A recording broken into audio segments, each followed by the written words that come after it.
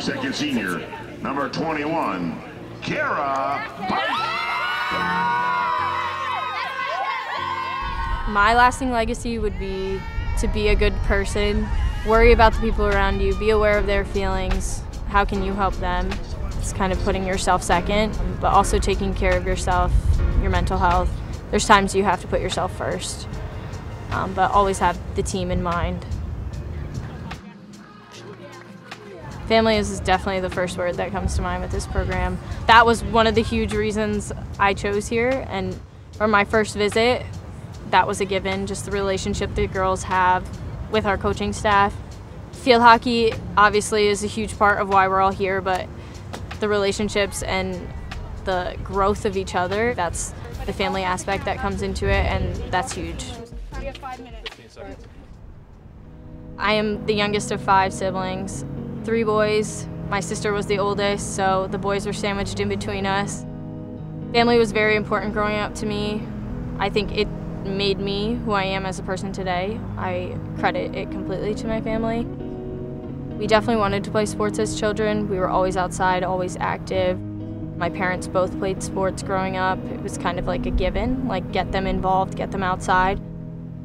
We were all very much involved in our youth programs, whether it was soccer, t-ball, baseball, my brothers with football. My dad was a coach for my brothers, so that was kind of a way of giving back to the youth programs.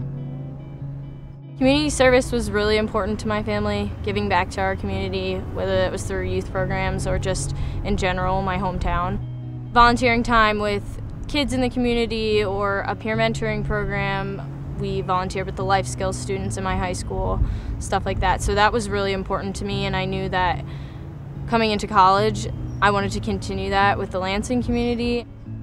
She's a natural leader. Like, she's someone on the field, she's a natural leader. Off the field, she looks after people. She's involved in SAC, she's involved in the DLC on campus. She's involved in a lot of community outreach. So I think that's something that she's passionate about, she cares about. It's not forced upon her. She doesn't force it upon other people, but I think she inspires others to want to give back and also, you know, understand the impact you can have on others that are less fortunate. So it's something that's been ingrained in her through her life, and she's continued on here, and I think it's something that at Michigan State we have those opportunities for our student athletes, and she's really just jumped in with 2 feet and gone with it. One of the major community service projects that we do a year is Teams for Toys. It's around Christmas time, and basically 2 teams join together and raise money to support a family within the Lansing community. We also take part in wrapping the gifts as a team, and there's a day we do in the middle of finals, a nice little break from studying, and you get to wrap gifts. Kind of bring that burden off of Christmas time and give gifts for kids on Christmas, and Christmas morning they have a whole wrapping of gifts to open up.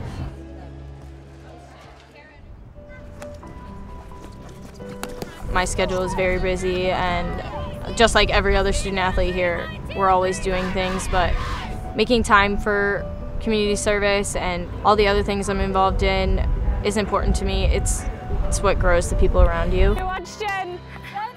Watch out. Jen got that strong defense. I can still remember the day she committed, and we were super excited, and I think Cara is someone that she's exceeded expectations. I mean, you never know with people what you're going to get when they come in, but Cara is someone that has embodied everything about this program and has grown and developed every single year. I think that's what we saw in her just as a high school athlete coming into college. Ready? Here we go. Everyone stay shoulder to shoulder. You're only as great as the people around you, and I'm so privileged to have the life I live, to have the family I have, to the support system, and you can only wish other people can feel that love and feel that support. So I think that's one main reason why I enjoy giving back, and I enjoy caring for the people around me and just volunteering my time any way I can.